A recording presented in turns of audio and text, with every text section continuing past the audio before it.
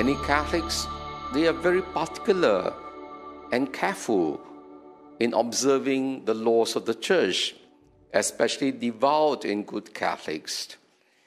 All concerned about the application of the laws, liturgical law, whatever laws we have, and we spend hours debating on this, when the real matters that really should be the concern of every Catholic should be the poor, those who are suffering, those who are wounded.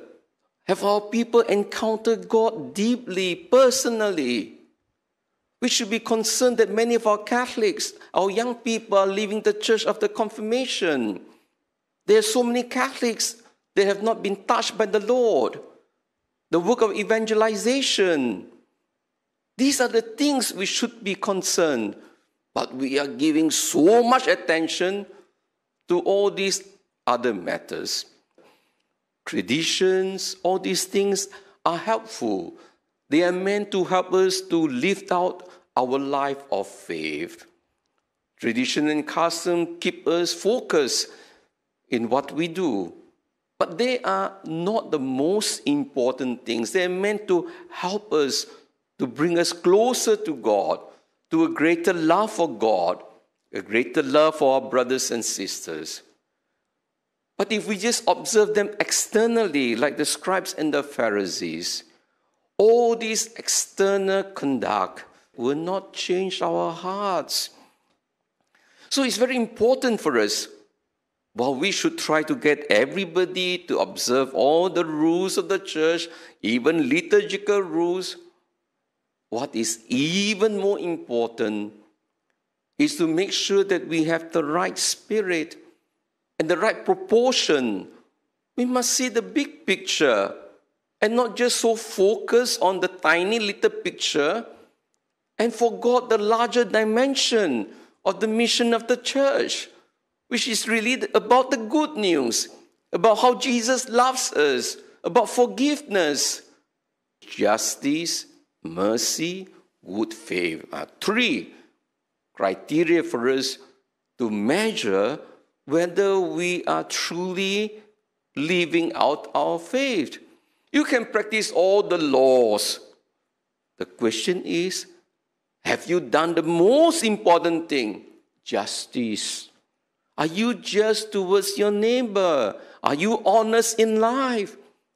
Do you give dignity to your workers, to the helpers? Do you ill-treat them? Are you harsh with them? Are you unreasonable? Are you honest with your dealings when you're doing business? Are you engaged in corruption, bribery? These are the more important questions. Justice. If you practice the laws but you don't have justice in your life, you are cheating, you are hurting people, you lack integrity in what you do, all the laws that you have done have gone to waste. A life of justice is fundamental. We have still not even gone to the next level. But first you have to do with the first level. Are you a just person? Those of you who are workers, are you just in the way you do your work? Because you are paid for it. This is called justice. Minimum. If you have done justice, then there is another level you should go to. Mercy. Do you have mercy in your life? Compassion. Can you forgive? There are many of us who are supposedly devout Catholics, faithful to the laws, but we cannot forgive. We are intolerant. We are judgmental. We don't give them a second chance. We condemn them. That is totally un-Christian. Jesus came for the prostitute, for the tax collectors. Jesus welcomed sinners. Jesus came for the sick, for the poor, the marginalized. This is mercy. The whole gospel is a gospel of mercy. So that's why I say you can practice all the laws and observe every liturgical law for that matter. But if you have no mercy and compassion, no charity, in other words, you have missed out the whole gospel. you have wasted all your efforts. What is our motive? Sometimes even observing the laws of the church, so that people will say we are good Catholics. Do we give donations so that people say we are very generous? Or do we do it really out of love, out of charity? So it's the motivation that is important, having the right spirit. This is what we mean by good faith.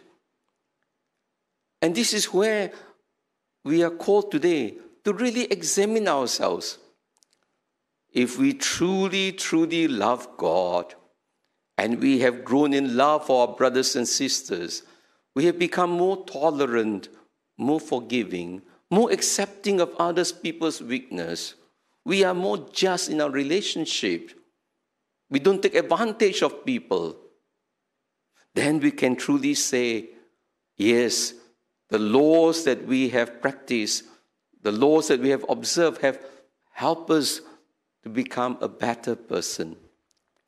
So, my dear brothers and sisters, let us pray that we keep our focus so that we will always walk in the way of justice, mercy, and always having the right spirit in whatever we do.